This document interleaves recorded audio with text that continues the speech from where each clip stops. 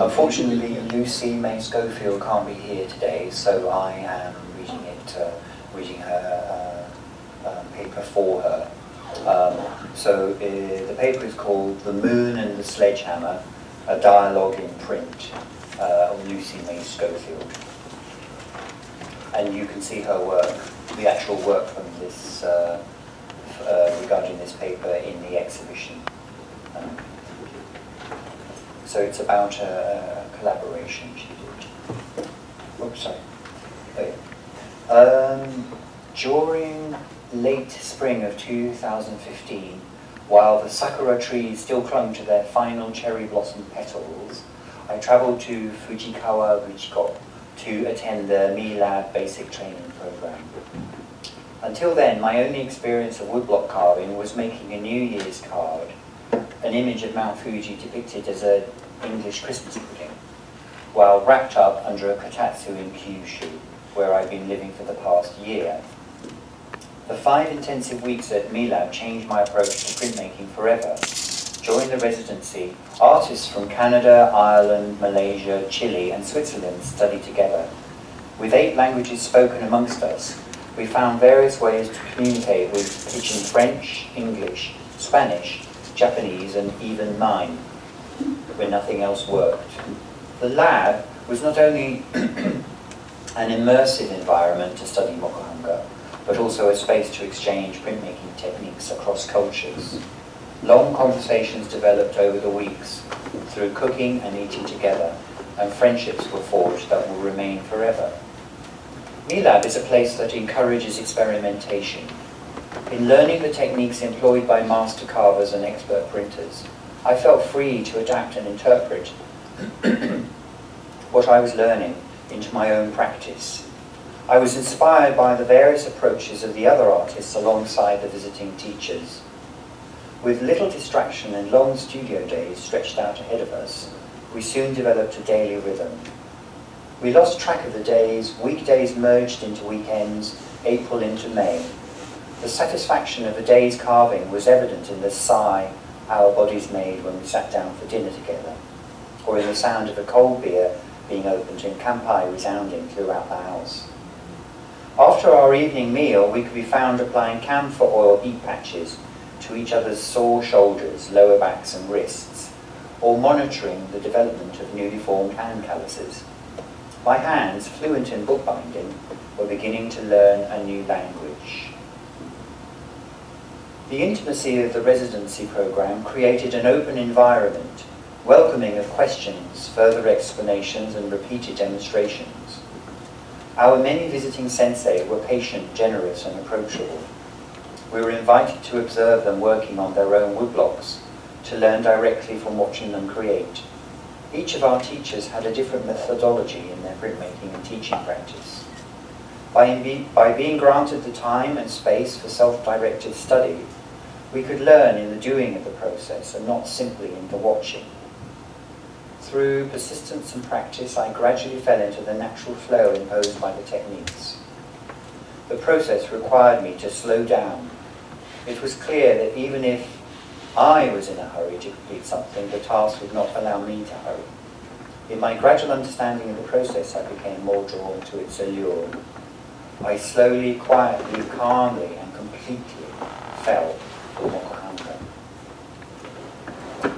It was while cooking and carving that I developed a connection with Guillaume Brisson-Darvaux, a French-Canadian artist from Montreal.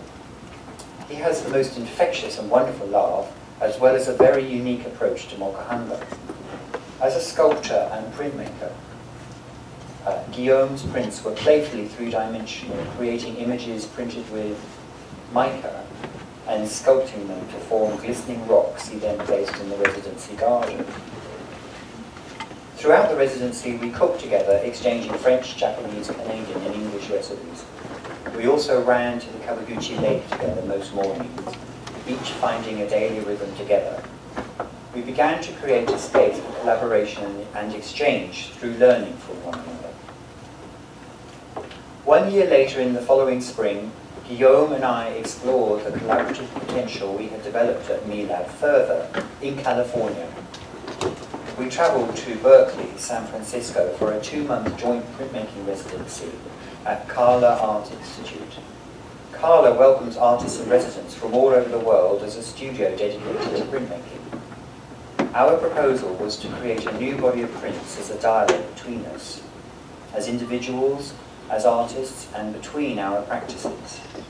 Meaning was sometimes lost in the misinterpretations of the French and English language. In creating prints together, we hoped that cross-cultural dialogues could occur. We were interested in exploring ways that narrative is created, connections are made, and memory is maintained. But if you just came in, Lucy May Schofield couldn't make it, so I'm just reading. We were both nervous. We were used to working very differently in terms of scale and production in our independent studios. Yet there were similarities in us each being drawn to Moku-hanga and having a playful approach to our practices. We had never worked together before, and I wondered how we would navigate this collaboration in an unfamiliar studio in a new city to us both. We spent a few weeks dancing around each other, too nervous or shy to take the lead, testing ideas that we wanted the other to approve or be pleased by. We both tried hard to connect with the other's working methodology and visual language, arguably compromising our own voices in order to find a connection point. Perhaps we were afraid of the collaborative process not working. We were trying too hard to satisfy the aesthetic of the other. 2 weeks into the residency, we were both frustrated and confused and had lost sight of what we wanted to do. We confronted one another and after a heated discussion decided to begin again. This time we put a framework in place. We established some limitations. We needed to work alone to find our voices. We decided to create 10 prints in an edition of 8 to the same dimensions, using any print process available to us. We had 4 weeks to work on them. After that time, we would exchange our series of prints in order to respond to the others, forming a conversation between us. We took tentative steps towards a conversation about colour by agreeing to choose a palette together. We each had a somewhat limited use of colour in our previous work, so we took a long walk around Berkeley to discuss the personal associations we had regarding colours. The array of speedball and jacquard screen printing inks available in the US was huge, as well as the generously large tubes of Holbein watercolours. We talked about our love for the colours of desert sunsets, the Californian heat, the sand dunes and salt flats of Death Valley, and the colours of our dreams. We chose a selection of pinks, fluorescent reds, golds, coppers, pearls, and velvety blacks. This step forward allowed us to start our dialogue together about our conceptual and visual expectations of the collaboration. Guillaume got to work silkscreen printing cutouts he had created, and I experimented with water-based suminogashi and marbling techniques. As we both began to find a way of working together efficiently in Carla's studio, early prints began to emerge. With each week into the residency, we became more a part of the community of local and international artists, working alongside Japanese, German, Chinese and English printmakers. I have always found printmakers to be amongst the most generous artists, perhaps due to the type of equipment needed to make prints. Artists are used to working outside their studios in shared communal spaces, where being aware of others working around you is paramount to creating a happy, workable space. Carla became a home from home, just as MeLab had. We knew we would be short of time to get all of the prints completed by the end of our time at Carla, so we worked late into the night and in the sunlit back garden of the house where we were staying. We didn't want to rush the process, but it was important we each had ample time to respond to the other's prints. Each print needed to be left the space for the other artist's response to create the print dialogue we desired. Within the collaboration, I was able to free myself up from the usual constraints I place on myself, like having a clear idea of the finished print before I begin. I drew directly onto plywood, carved and printed the image, but then had the freedom to experiment with the image by cutting, deconstructing, rearranging and collaging. This technique suited the way I make images much more than planning each stage of the print, as I'd previously done with Mokuhanga. It allowed flexibility towards making decisions based on what worked or didn't work together.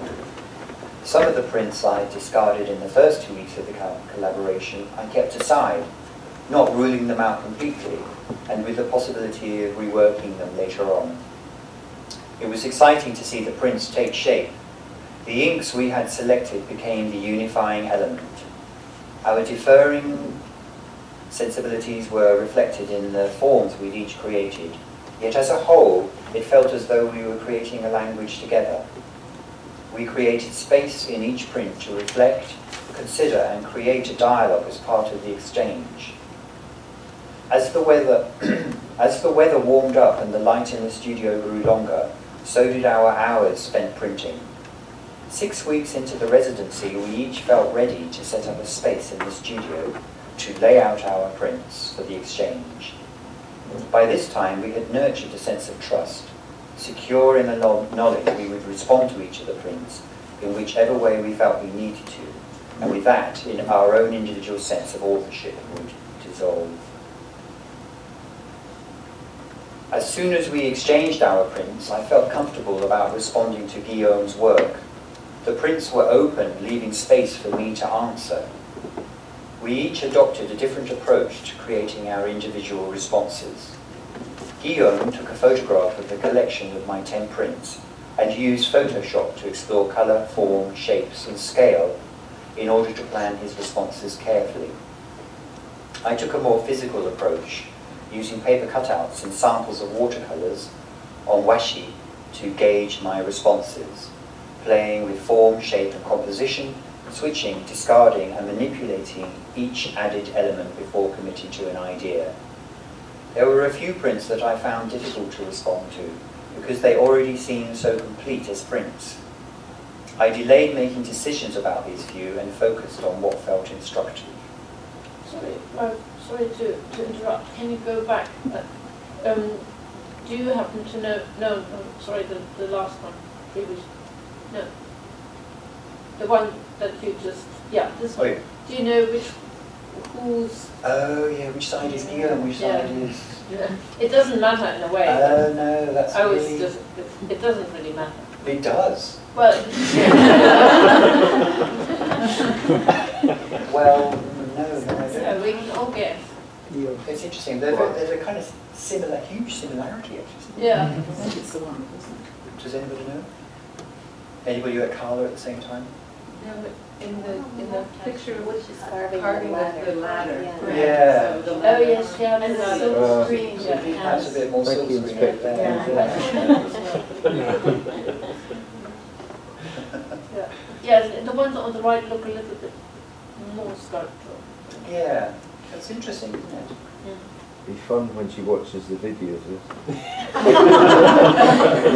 Oh, Yeah. see. So where were we on that one? Yes. Okay.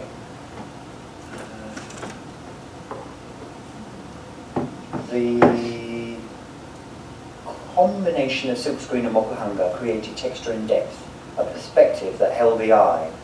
The conversation we were having in print was cyclical, repetitions of balance and instability, solidity and vulnerability, whispers and shouts, caresses and punches of colour re-emerging. As the collaboration progressed, we both talked about the development of our responses. On several occasions, we both felt frustrated that the idea we had wasn't working in print. At these times, we talked it through, eager to glean the other's expertise in how we could make adjustments or alter our response altogether to find resolve in the image. Yet we were mindful to consider just the aesthetic elements, while our silent conversation remained in print. With the final week of our residency upon us, we both felt We both individually and methodically responded to the final prints in the collaboration, each of us having left the most challenging contributions to the last few days, leaving as much time as possible to let the right response surface. As Guillaume continued to print, I turned my attentions to adopting a technique to get the finished prints to dry flat at Kala.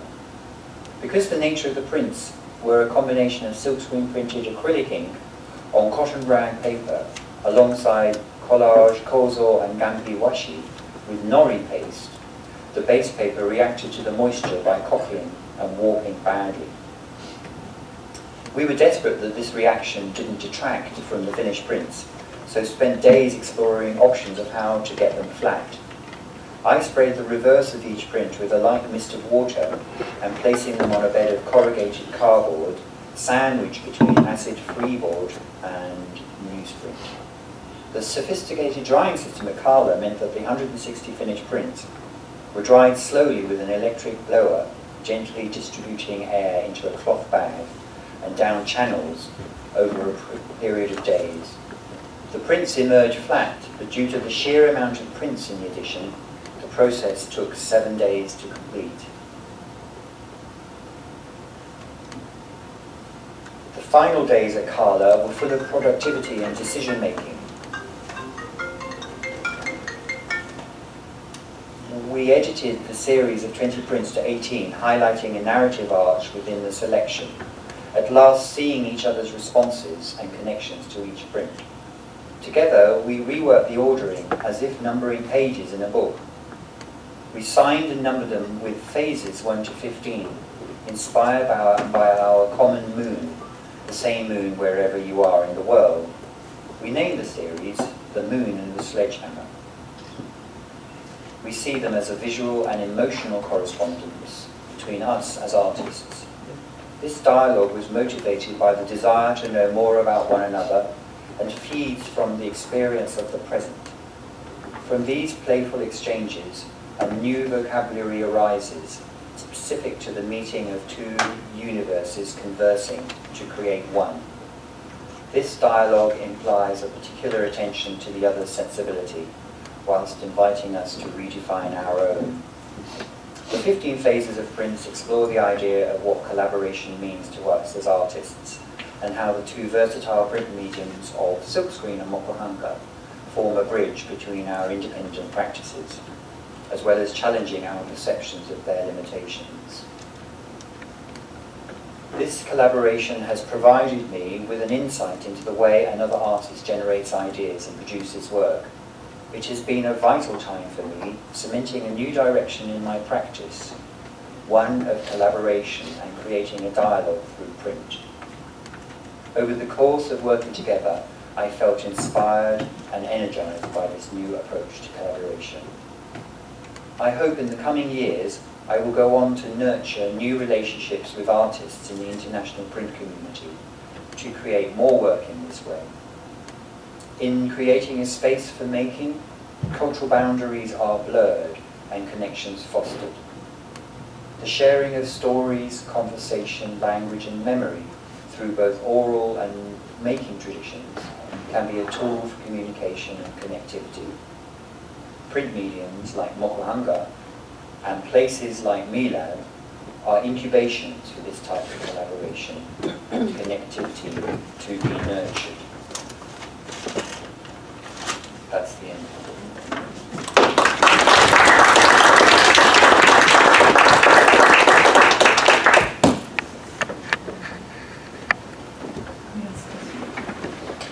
So yes. Did they actually work on the same work, or they separate works just side by side? That's what I wasn't. No, I think they, I suspect, yes, I think, for example, now we know a little bit more. I think this would be the moku-hanga element, and that would be the silkscreen. Does anybody know more about this this portfolio? Just from the one in the show. Oh, right. Yeah, you can see the two. Yeah, so it's probably worth having a Like, good look at process that. Yeah, on the yeah. same. It's very inspiring, isn't it? I'm recording questions from her, so Yeah. if anybody has questions that can't be answered and you're interested in knowing the answers, Yeah. give me your email address and I'll Yeah, yeah. Direction questions. Yeah, because to combine the water-based with screen print is one repels and it's not an easy thing to do. That's right. But Collaging. here it's, What? here That's it's screen, worked. that's screen printing. Screen Could be print. water-based as well. Oh, I see. Yeah. I don't know. She said it was acrylic. I mean, Claire, I only there's work another with question. water-based screen print. Was the I'm where just the saying, screen print? you can get acrylic screen print. Okay. Well, I just want to thank you. You have got such a pleasing voice, really. Love to have you reading my bedside some stories.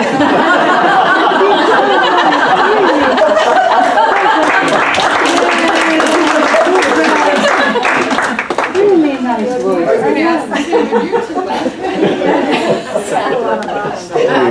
Ralph, sounds like you're doing bedtime stories tonight. They're not around. I mean, we don't see you. You are one by one. We'll know what's happened if we don't see you. But aside from your lovely voice, I think also a wonderful project. It's beautiful, isn't it? Yes, it is. Right. It's delightful. The latest is an exhibition. It was interesting to hear a little bit more about it. That's right. I think it's a pity probably because, you know, the process was so intense in terms of presenting it here. Yeah. I would have liked to see more images of the process, but I think that if you're so involved, that's probably quite hard to do. You know, you have to work out what you're doing and recording and stuff. So. That's right. Has anybody here done a collaboration in a similar way? Yes, this. For example. Of course, because you're working with wood, paper, box. Do you actually, the three of you print together on the same piece of paper? We don't, but I've done other collaborations actually at France Montreal with 2 other people where we actually worked on the same piece of paper, drawing and printing, passing it over. Right. Would you say that some of the things that she mentioned were pertinent to what you did? Yeah, I think there's a lot of kind of negotiations, and I mean I missed the beginning part. I came in a little bit late, but there was a lot of conversations. I think half of the time you're talking, and because you can't actually be working in the same space all the time, so you're talking a lot and then kind of taking the work and then doing something to it and then bringing it back and then talking again. And I remember that was a lot of big part of the process, and kind of big for me it was just letting go and letting the other person invade my work space, and kind of also the harder thing for me was to give myself permission to actually do something on top or erase or, you know, invade their work in some ways, which was difficult at first, but I think we kind of eventually developed a degree of trust. And it took about a week at least to kind of get to that point of working every day. I think it was interesting because although she worked quite alongside him in Kawaguchiko, but they had that 2 weeks where they kind of mistimed and didn't get it right. I thought that was interesting. Because there would be a temptation perhaps to rush into it, and then if you weren't confident, you might never say anything, and then it would be the whole process would be quite disturbing. So you'd have to be, as you say, trust. It's very interesting. And just one question about the earlier sculptural stones, the faceted stones with the mica. Yeah. Do you know what material he carved those little facets, those faceted forms? Yes, is that? No, that might be another question, which maybe we can go back to Lucy. Yeah. And even Guillaume, actually. Is he answering this question? Yeah. No, I was interested about that. Yeah, it's a nice concept. That's right, very, very interesting. And quite interesting in relationship to Paul's work as well, kind of wrapping forms, prints around forms, I thought. I would imagine they are just paper, which has So been that's what I look molded like. into that shape. With Rolled mica paper. dust on top to look like a rock. But So in my opinion, It does seem to relate to the shape that's immediately in front of them, doesn't it? That shape Oh, looks as though it yes. could be cut out and Yes, assembled maybe. into Yes. a Yeah. three-dimensional shape. Yeah, that's what I thought. It's nice just to see the two-dimensional and the three as an installation. And this yoga posture there, so he's standing on his this have a connection. You have to survive. It's his printing position. put the stamp here on the top of the head and that's natural It's press. very impressive. Have it on Natural your press. head. He does lots of ovals. Stamping ovals. Yeah. Great. That's an idea. That we could, Yeah. we could have that as an event or happening. Yeah. Great. Maybe I'll stop there. Lecture you need to set up. Oh, yes.